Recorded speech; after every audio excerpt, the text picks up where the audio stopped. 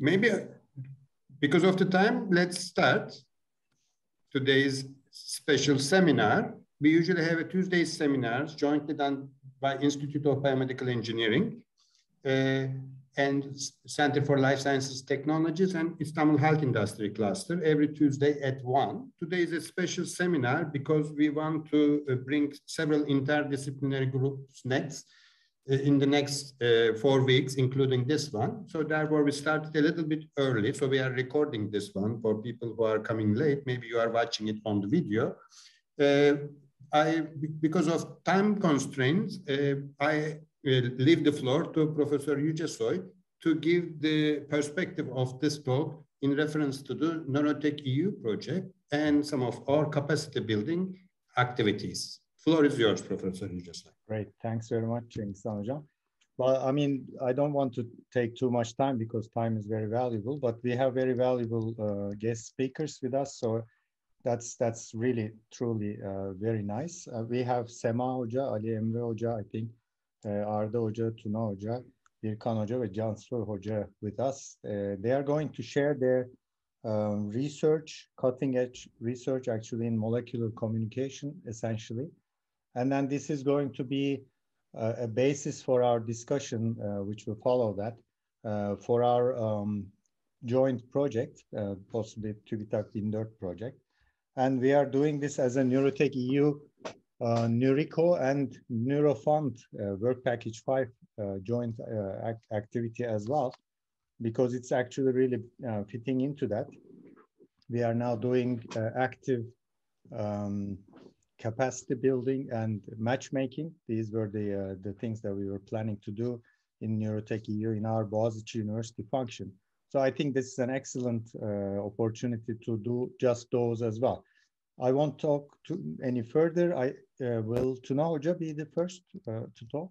So I will leave the floor to you. Thanks to everyone participating. Hello to everyone. We'll be making the presentation by 3 different professors. So I will take the first part. My part will be in number of slides longer, but I will try to be as fast as possible. So I will not go into too much details. If there are any details you would like to ask, we can discuss all those later. So today we will be introducing our research related to molecular communications, and together with that, it's physical implementations in in-body sensing at Boğaziçi University. So the agenda is I'll first introduce the team, then give a brief summary of molecular communications, and discuss our previous work related to molecular communications and in-body sensing.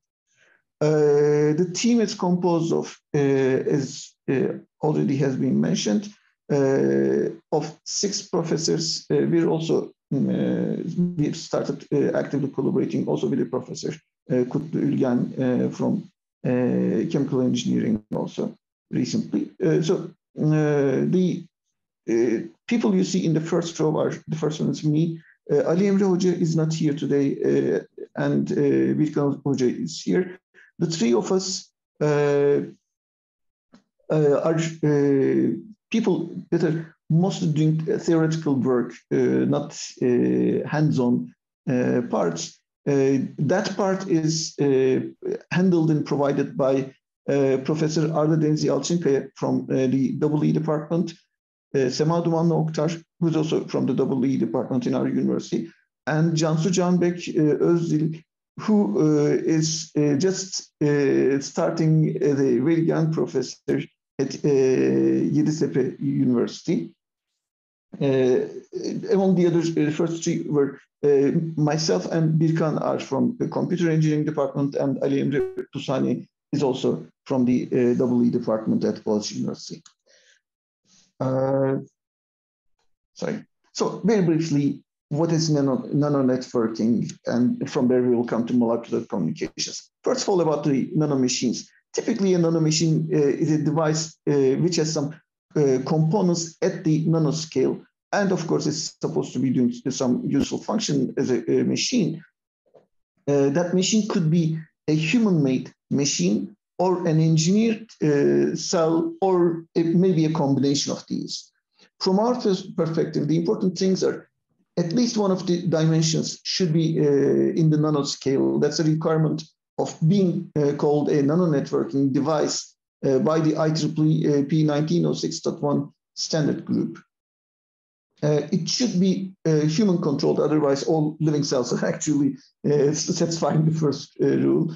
It should be able to process data and be capable of communicating by utilizing some carriers of information at the nanoscale. The standard group, of which I'm a member, defines the nanoscale as 100 nanometers or below. At least one of the dimensions should be at 100 nanometers or below. Other dimensions could be larger. So this actually, we gave this flexibility to allow for devices that could work also as gateways between the nanoscale and higher scales. So nanomachines, of course, should be able to do some useful work, but they have limited processing power, sensing capabilities, communication range. Sensing is also could be done only at a limited range, and of course, limited capacity, limited energy. So that means a single nanomachine typically would not be useful. So we need a network of nanomachines. Then that requires communication between those machines in that nano network. So that there are two approaches in the literature for solving this communication dilemma. One is electromagnetic communications at the terahertz frequencies, and the other is molecular communications. That means communications by making use of molecules. That's what we're focused at. So though we use the title nanonetworking, we're specifically talking about the molecular communications implementation of nanonetworking. And as I said, there is an IEEE standard group that's working on the standardization of the work in general in nanonetworking. But again, the focus of the standard group is also mostly molecular communications because that appears to be more viable.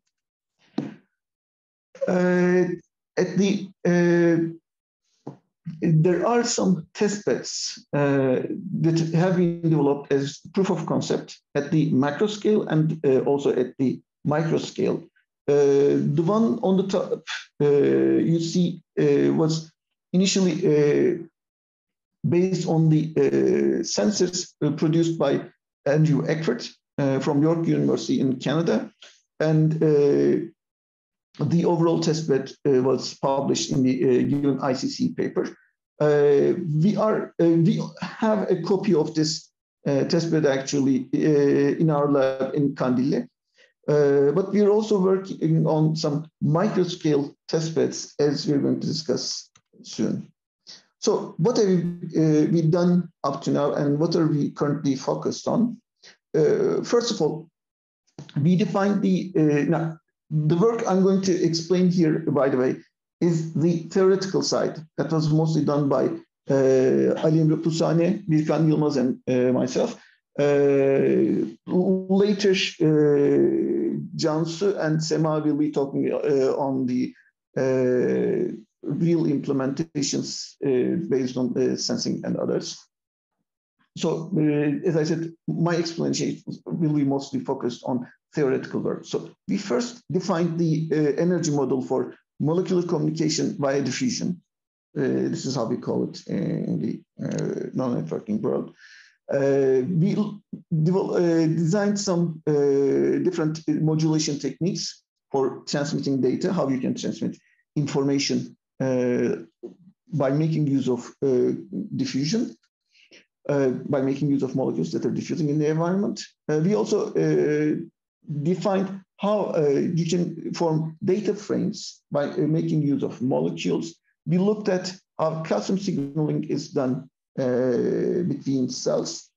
And one important thing, I'm going to discuss this in more detail later, but we looked at pre-equalization and ISI intersymbol interference mitigation. That's the major problem in nano-networking, how we can solve ISI. So we came up with some pre-equalization approaches for that.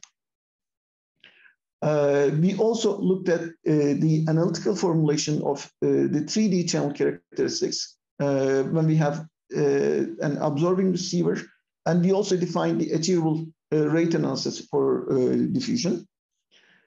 We looked at network coding for communication via diffusion and also position-based modulation.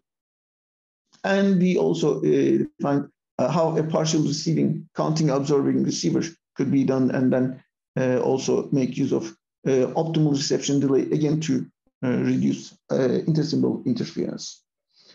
And we also developed some simulation methods and open source libraries like the high-level architecture and GPU programming.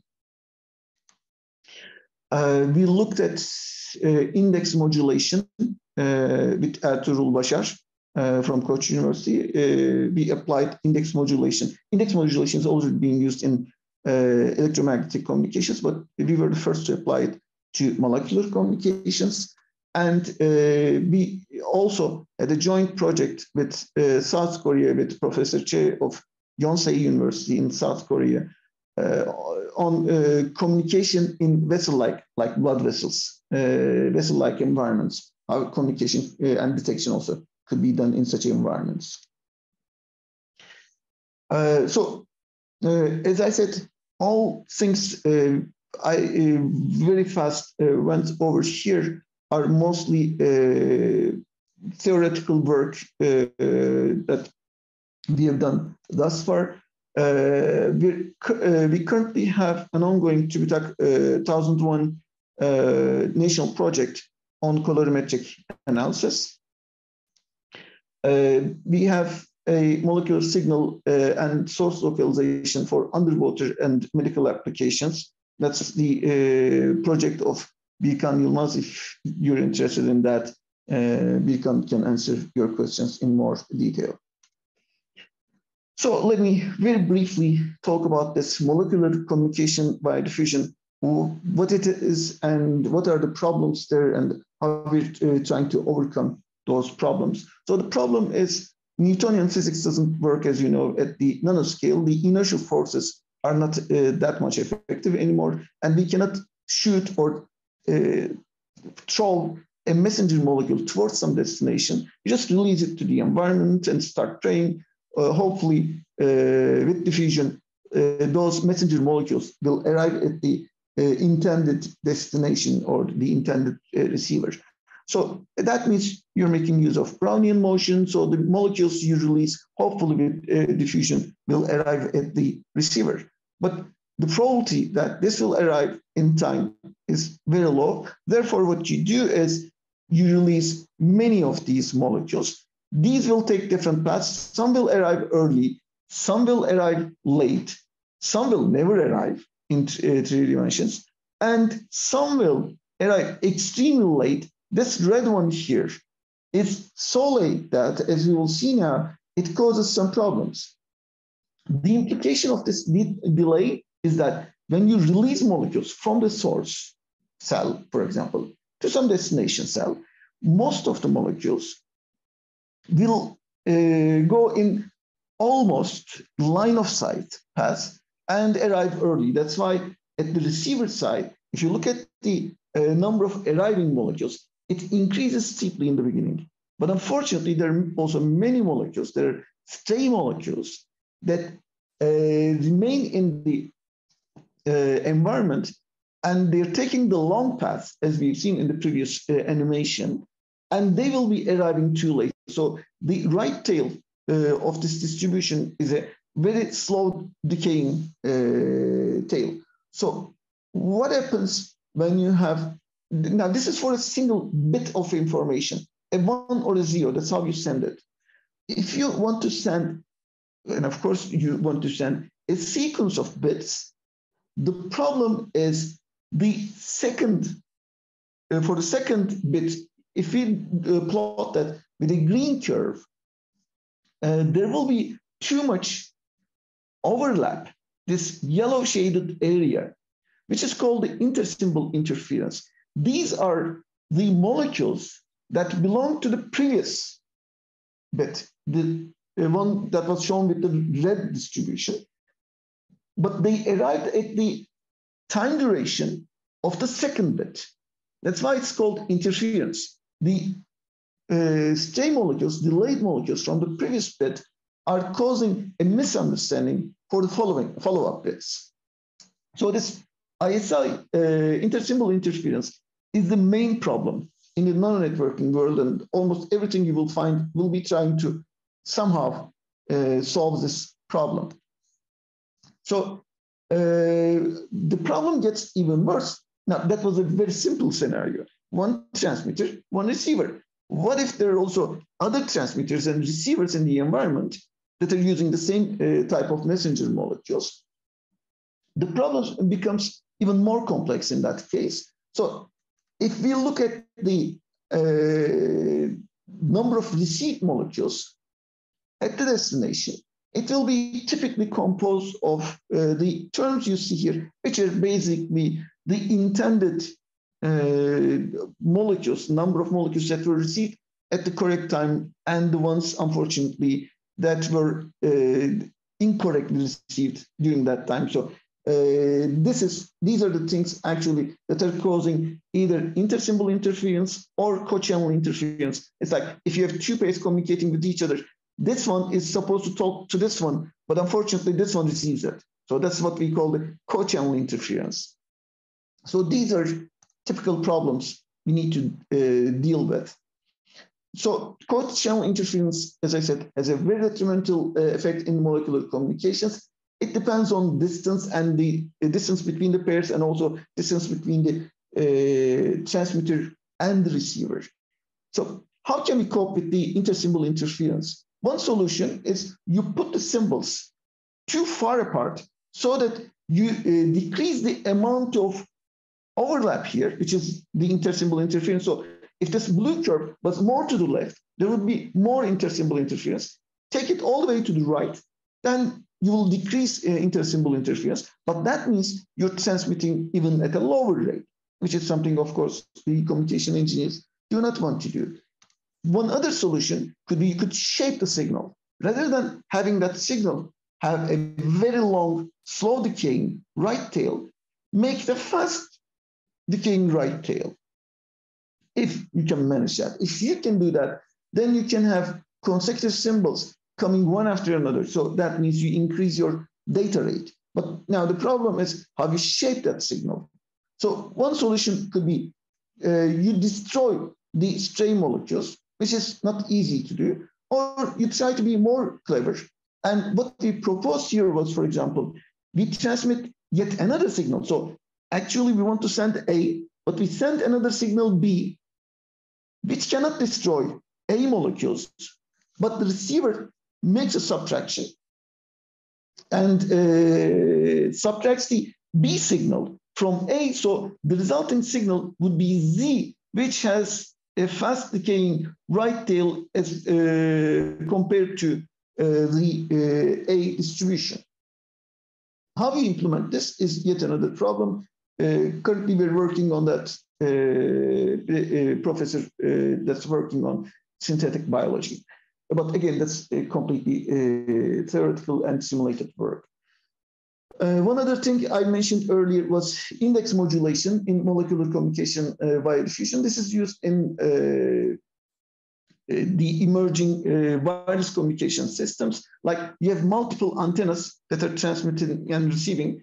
Like normally we try to transmit the signal, the electromagnetic signal, and based on some feature of the electromagnetic signal, like the amplitude, phase, frequency, whatever, you modulate the information. This time also the antenna index, the number of the antenna from which you're transmitting, that also contains some information. Like if you have 8 transmitter and 8 receiver antennas, and you understand, let's say you transmitted from the 3rd antenna, that's even 3 bits of information itself. And the information you transmitted, that's another bit. So in total, you have transmitted 4 bits in one single duration. Another approach would be carrying the information at the time of the transmission. So you send a spike, actually, you send a pulse. When you send the pulse, could be the information itself. So if you want to send a 0, you send it at this point. If you want to send a 1, you send it at a different time. When we do transmissions, when we do communications, unfortunately, there is a lot of error in the communications. So typically, we have error correcting codes in communication. So coding is a very important part of communications in classical communications. And typically, we make use of the Hamming codes and look at the Hamming distance. However, Hamming distance does not work when we talk about molecular communications because we're not using the electromagnetic signals here. For this, we have designed the symbol interference minimizing error control codes. Now, remember that ISI figures, we said the overlap was the major problem. So one approach we proposed was, what if we don't start counting at the beginning where we have a lot of interference and start the counting later? But then the question is, when? When do you start counting? How much time you skip, that tau time? So we looked at how we can optimize that reception delay and coined the term signal to interference difference rather than signal to interference ratio, which is a better parameter for molecular communications world.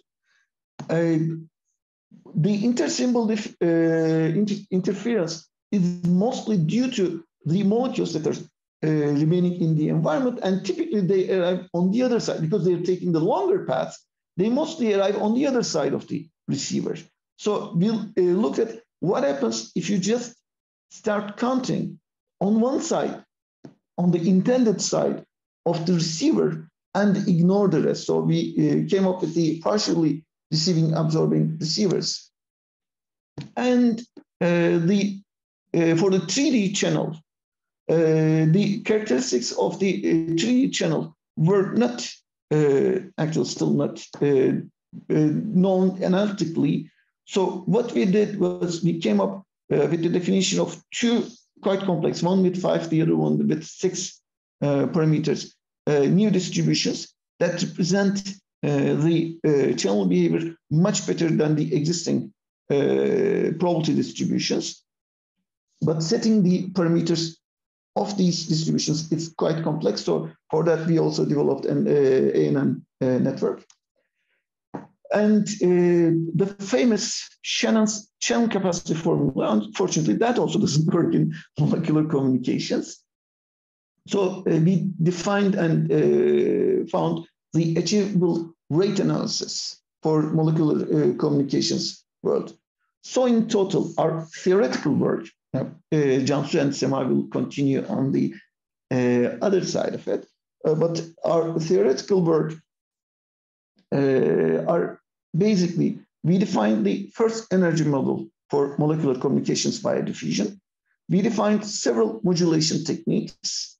By the way, we started working on molecular communications in 2010 and 11, which is also when the nano-networking communications society started forming. So we're one of the early bidders. So that's why we also received a lot of hits for these papers, for our early papers. We defined the first frame structure composed of the molecule. We studied calcium signaling. We look at how we can mitigate ISI basically by pre-equalization. We developed the analytical formulation of 3D channel characteristics with absorbing receivers and achievable rate analysis for molecular communication via diffusion. We developed network coding for MCVD. When you have 2 pairs communicating in between, you can insert a relay node. I didn't explain that. That can extend the communication range. There we did network coding and also position-based modulation. we defined how a partially receiving, counting, absorbing receiver could be designed. We did work on how to optimize the reception delay to, again, reduce intersymbol interference. And for all these, we have developed several libraries and simulators to this end. So my presentation ends here. So I will pass the screen control now to Cansu.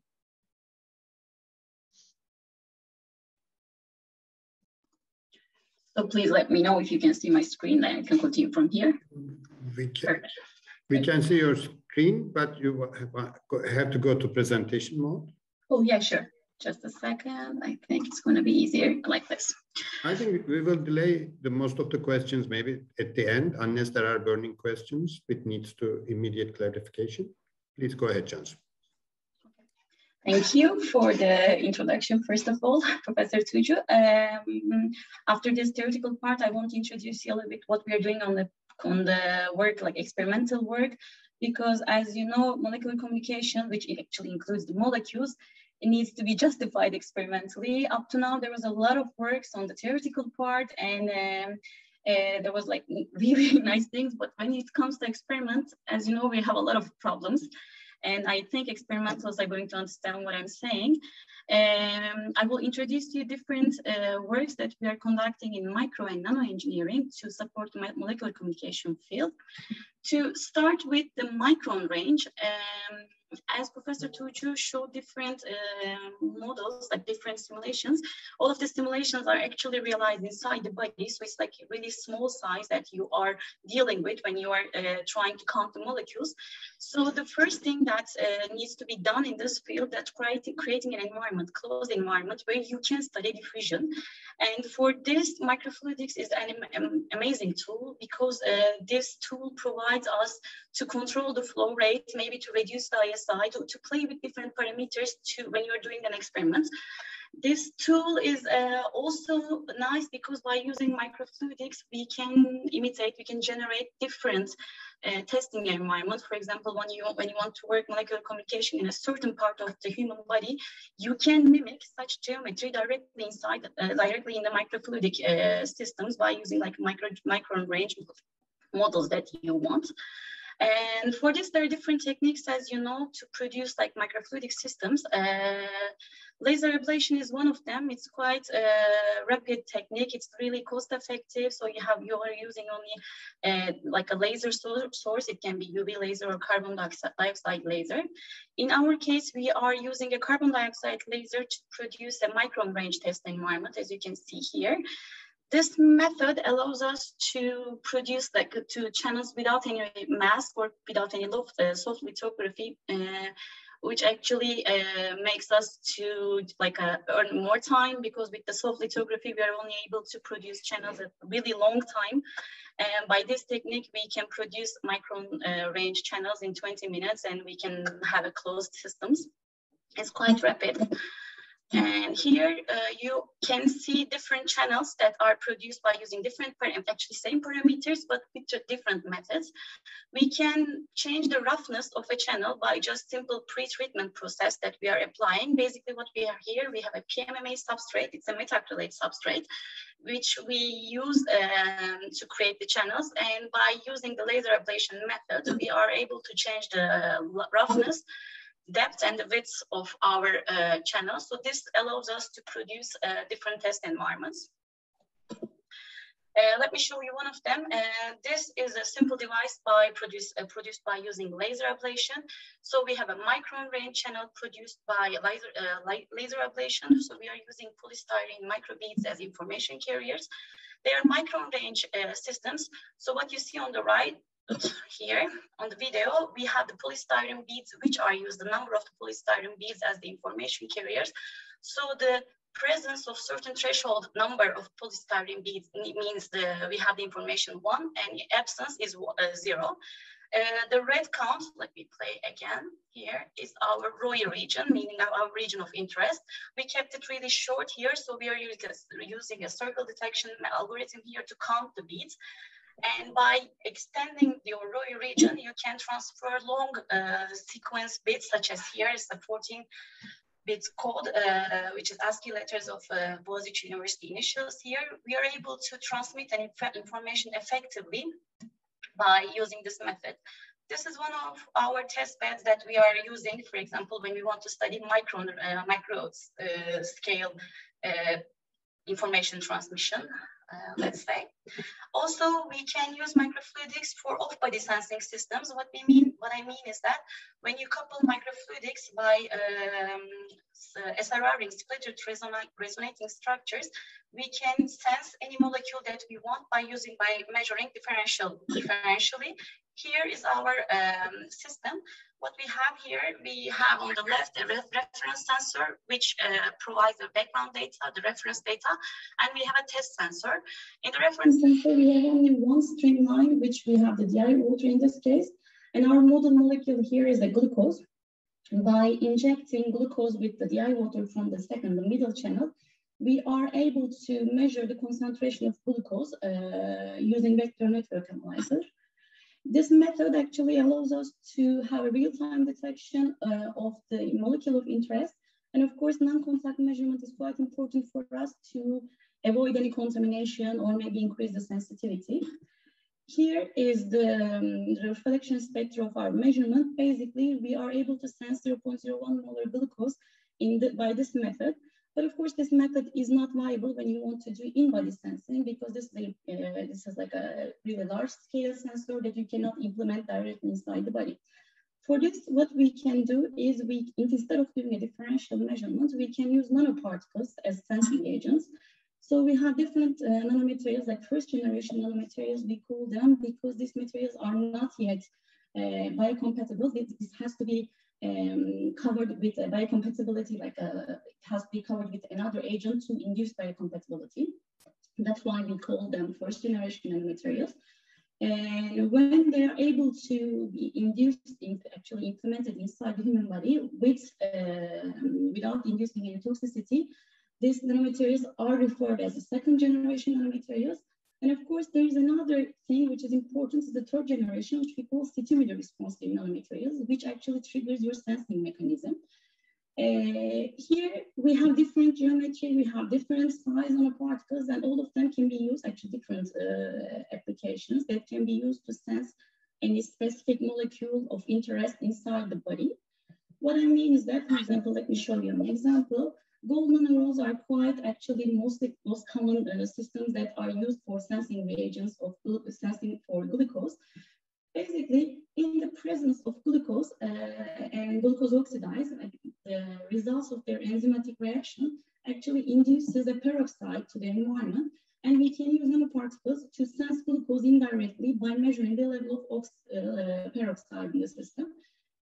Such kind of nanoparticles can be applied directly inside the body by, of course, doing some modulations, as I said before, and they can be used as sensing agents or messenger molecules inside the body.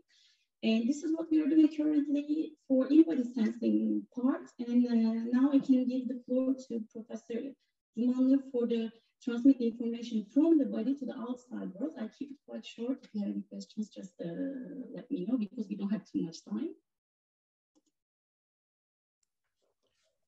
Thanks a lot. So I am interested in hijacking that communication, molecular communication, and sending that information to the outside world.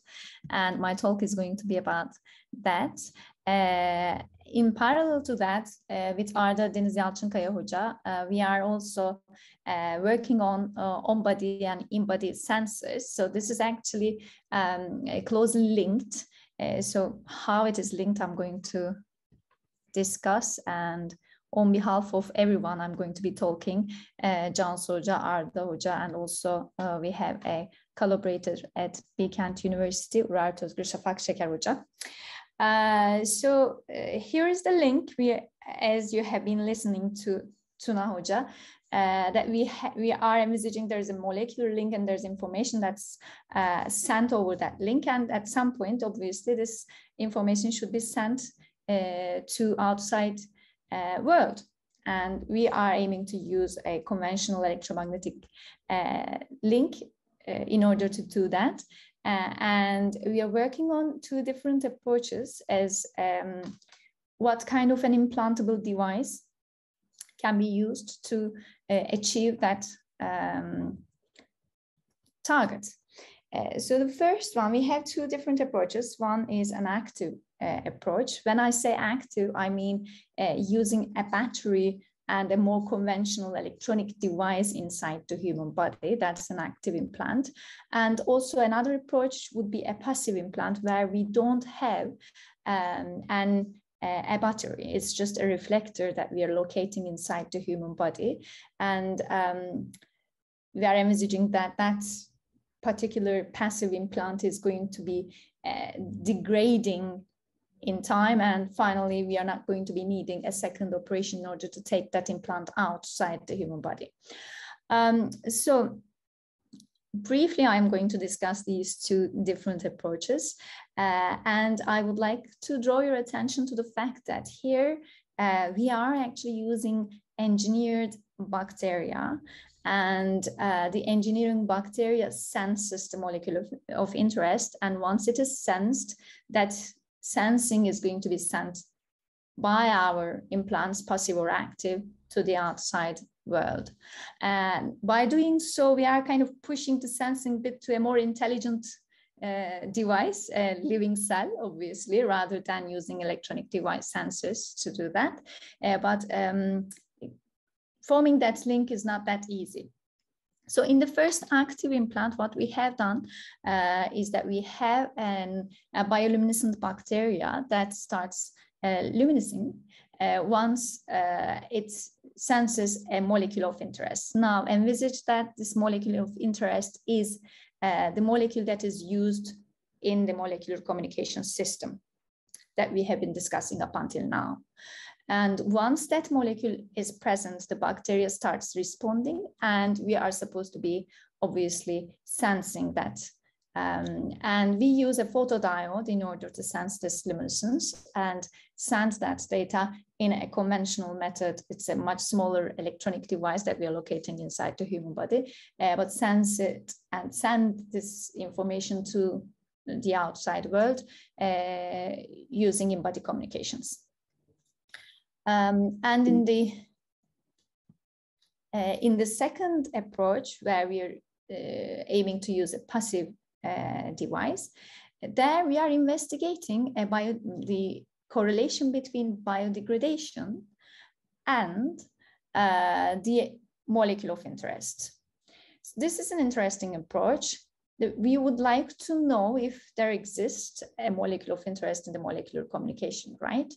And if we can somehow change the degradation speed as we receive that molecule, then can we actually track that wirelessly from outside the human body? That's the question that we are asking to ourselves.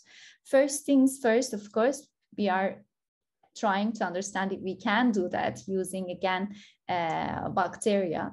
And if here you can see how the degradation speed changes if we have an E. coli bacteria inside the medium, and we have been experimenting with this a bit more. And what we think that this is, these samples are manufactured using magnesium sputtering, and we are envisaging that we're going to be having implanted resonators. And these resonators can be reflector antennas, or it can be cellular, as you can see here. Imagine before the degradation and after the degradation, we have two different stages, right? And if these two different stages and the interaction of on-body reader antennas with these implantable devices changes as this degradation proceeds, this can be tracked from outside the human body. As you can see, this is the transmission coefficient. This is what this graph tells you, is that when you excite the first port, what do you receive from the second port? And checking that, I can track from outside the human body that my implant is degrading. And if this degradation speed can be linked to the arrival of molecule of interest, then voila, we can actually monitor or hijack the molecular communication somehow.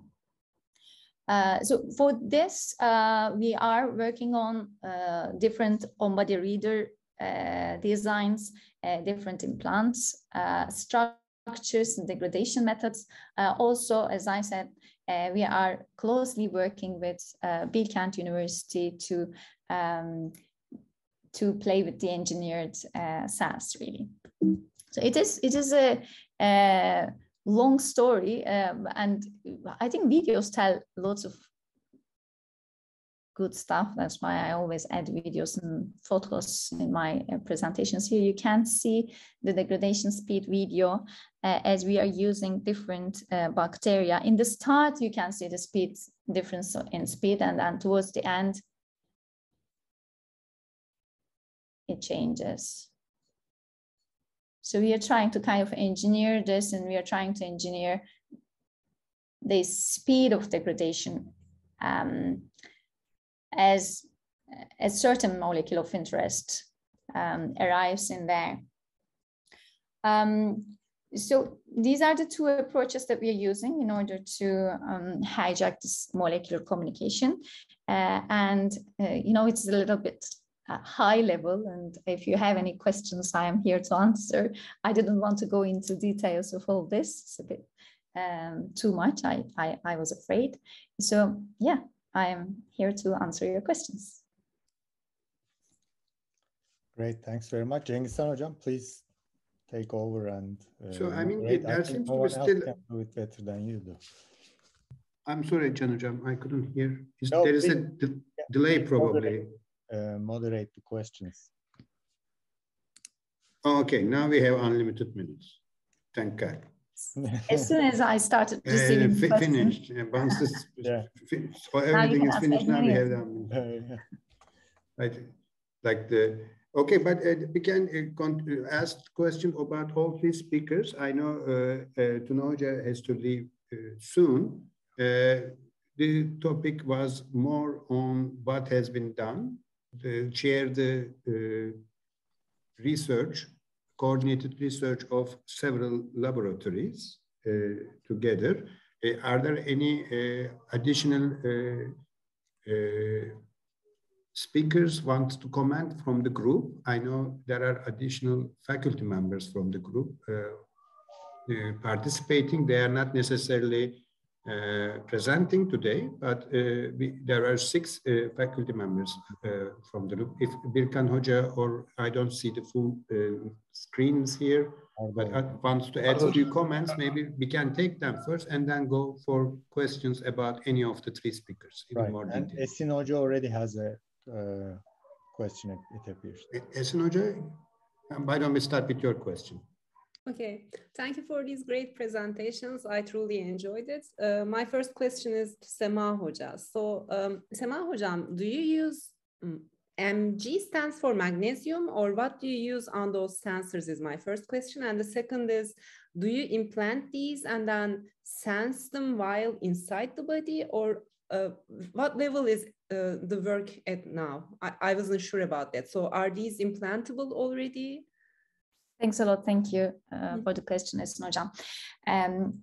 First of all, yes, they are magnesium. And at the moment, we are not locating them inside the human body, but we are picking, of course, biodegradable and biocompatible materials because that's our target, to locate them inside the human body. We are using mediums that are mimicking human body conditions. We experiment in minimal media, we experiment in serum, we experiment in various mediums at the moment, but it's outside the human body. However, when we try to do wireless sensing, wireless tracking, we use phantoms to do the wireless communication bit. So there are 2 different lines of work here. Of course, first, one line, we are investigating the correlation between degradation and the bacteria.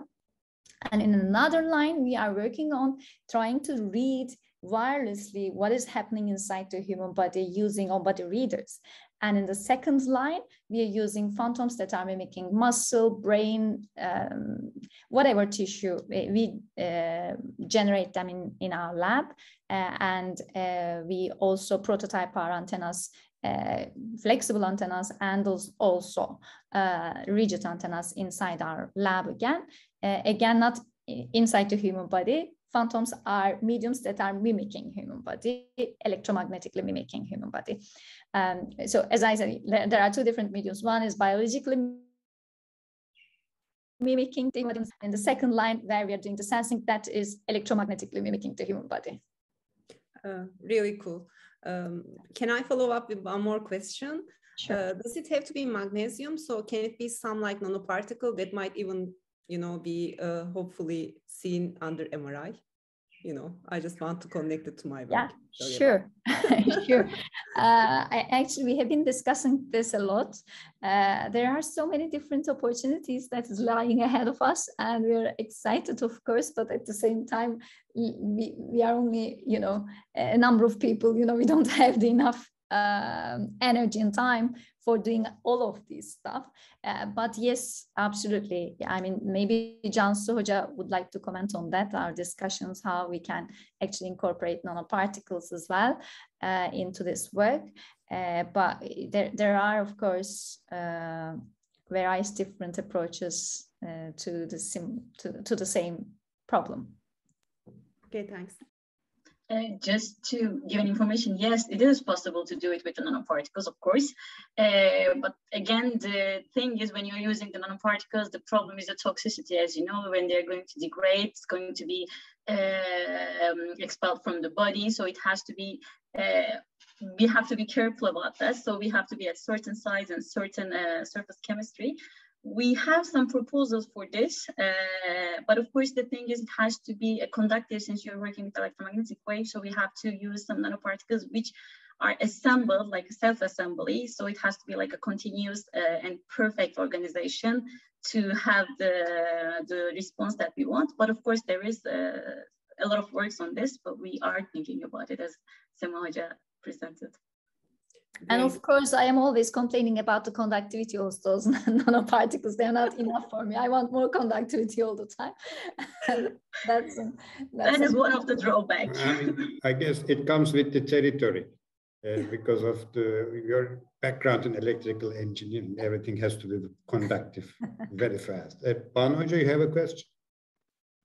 Yes, thank you very much. First of all, for this all nice talks to all of you, and I would like to maybe continue first commenting on the nanoparticle side. Maybe I can help with you that as well, so we can produce some nanocapsules, put those toxic inorganic nanoparticles inside of it, and then use it for the final purpose. That could be also something that maybe we can collaborate on that. And we can tune more advanced, more non-toxic nanomaterials altogether. So because I know also from my own expertise, it's not easy to design all these nanomaterials in an optimized way. You have to think so many things. So maybe first, I would like to ask a question also, Cansu Hoca, in regard to that. So you showed nice gold nanoparticle, the gold nanoroad use. Do you use any other type of nanoparticles? Because you showed different shapes. There was one slide which you mentioned. Any other types, maybe soft nanoparticles as well?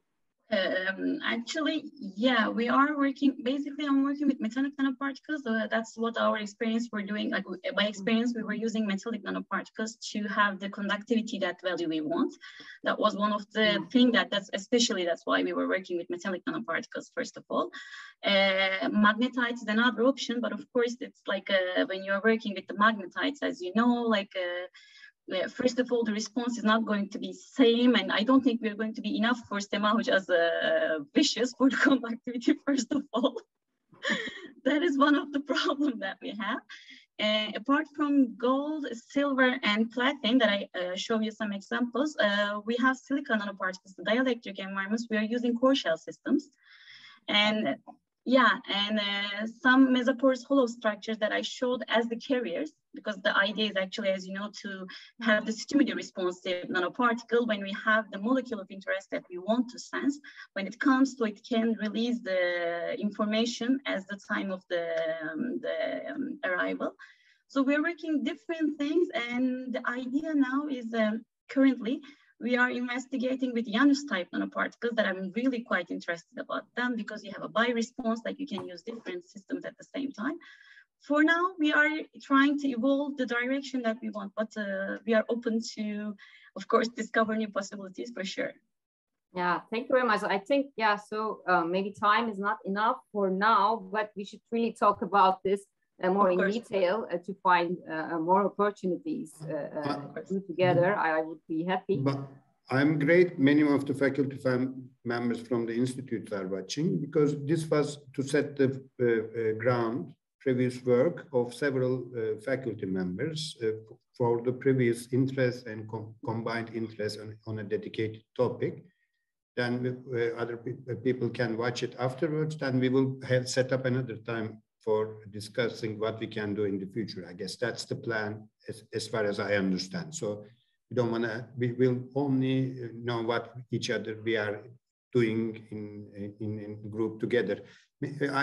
I didn't realize Arda Hoca has to return, but I'm not sure what Birkan Hoca's situation is. Do you want to say a few words about how you are interested and what you have contributed within this team? Birkan Hoca, maybe for the record before. Okay. Actually, up to maybe 2 years before, I was mostly dealing with more theoretical and simulation-based work. Now, currently, I have some testbed related works, which are, I'm trying to mimic a circulatory network of the human body. And my aim is mostly to locate some molecule X emission point. So I will introduce some emission from a vein in the network, and from the sensors that are capable of sensing that molecule X, I will get the response and I will do some localization. So this project is continuing in 2232. This is the scope of my project, which is related to molecular communication, and we will employ some AI techniques and machine learning techniques to do some localization or in-body localization. Excellent. I don't see any further questions from the audience. I want to ask a question. Is Professor Tugcu, if he is still available. One of the important biophysical principles of communication in biology is having refractory periods on the receiving side. Have you considered that? Refractory periods. So instead of, once you reach a certain peak, the receiver went into a non-receiving mode for a certain duration of time.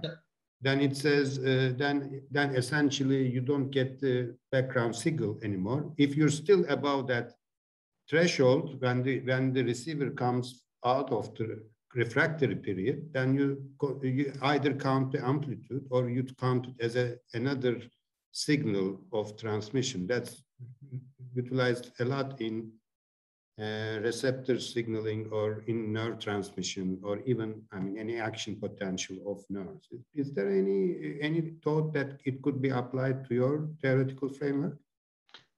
Sure. This actually helps automatically control the amount of interceivable interference slightly, but it also reduces the data rate.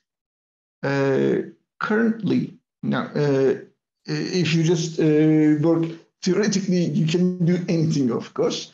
But if you look at the real numbers from the biology world, you see that, for example, if you're making use of proteins, if you're synthesizing proteins, then it takes a lot of time. So things are really running very slow at the moment. So this compensates for that refracting time. But we're looking into ways of how we can make things a little bit faster, because we would like to transmit a little bit at higher capacity. But as communication engineers, our point is mostly finding the capacity. What's the maximum capacity? What's the maximum data rate at which you can transmit? So we're interested in how you can transmit, and once you did, what's the maximum data rate that you can transmit? But you're right. After the receiver has received something, there is some relaxation time until which you cannot receive that. You cannot receive a new symbol. But we're considering that. That's one of the important limiting factors, I would say, the data rate, for the data rate. Correct. So what's the order of magnitude for the available data rate? Do you think I jumped in? Sorry about that. Okay. I guess you have every right to jump in. Right? I guess as the big boss, go ahead, jump in anytime. Take it over. Great. The time, as I said, if you're making use of proteins, it goes as bad as 20 to 30 minutes, which is extremely slow. When you make use of calcium signaling, for example, it becomes less than a second. So if you look at neurons, of course, it's much faster, but then tampering with the neurons, that is quite difficult. I mean, you cannot tamper with the neuromuscular junction, for example, or the synaptic cleft. So looking at what type of molecules you're using, it differs. As Birkan just said, the distance is quite important, but if you're just based on simple diffusion without any flow or anything else, then the distance is extremely low. That's also one limiting factor. So that's why Birkan, we are looking at things like what happens inside a vessel, because in that case, your communication range and also the transmission time improve. Also here, maybe I can add the important thing is another dimension is energy consumption. So compared to electromagnetic case, the energy consumptions are very low. I mean, if you consider bit per energy, molecular communication is a good way to go. We are talking about zeptojoules and transmitting a bit, for example. Great, yeah. Well, I think there is a lot to digest, and then... I mean, this is certainly a fruitful discussion to be continuing maybe as we look in the future, but let me add one more thing about the distances, how the biology resolves. You know, there are big animals. I mean, we are also considered big. We transmit information over a meter, right, through the axons, and we managed to do it in the fraction of a millisecond by combining molecular tools with also field effects of what we are creating on the cells. So we reach, that means we do not wait all the way for the molecules to transmit meters. We just create temporary disturbances of electrical field, and axon physiology takes care of the rest. Then you will get the remote effect on those. Interesting ways of combining some of this technology for remote communication can be combined. If you have a suitable carrier like axon, then you can transmit this information from one location in the body to another location in the body. Whether you can tamper with nervous tissues is another question. But I mean, if crazy engineers and molecular biologists come together, then everything is possible, I guess. Yes, but one other problem with the case of neural network is you have to do the communications only on the path of the neurons. You don't, I mean, like you have the neural network working in specific directions and between, you know, the brain and the specific muscle. But if you want to cross line then it doesn't work. But if that's your application, like for the case of using, for example, exoskeletons or synthetic limbs for the disabled people, it becomes quite important to be able to receive that signal coming from the brain, move the limb accordingly, and also if you can get the feeling sense, be able to transmit it in a way that the brain will understand that, for example, you touch something so that you don't break it.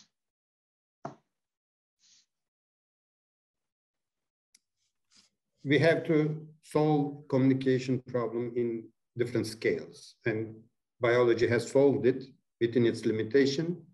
Now our engineers' task is now to learn some of these tools and then maybe hopefully go over their limitations and do something better.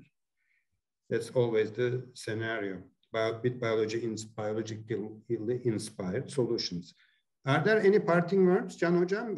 This will continue until morning, I'm pretty sure, but I mean, this will introduce to wrap up and give the introduction to this, to the team's overall coordinated effort. I know every academicians have also their own, maybe additional students and PhD students and master students, but their coordinated effort is what has been presented here. And we will put some of these videos and whatever the academicians are willing to share to a repository internally. And hopefully we will share it with NeurotechEU people at one point.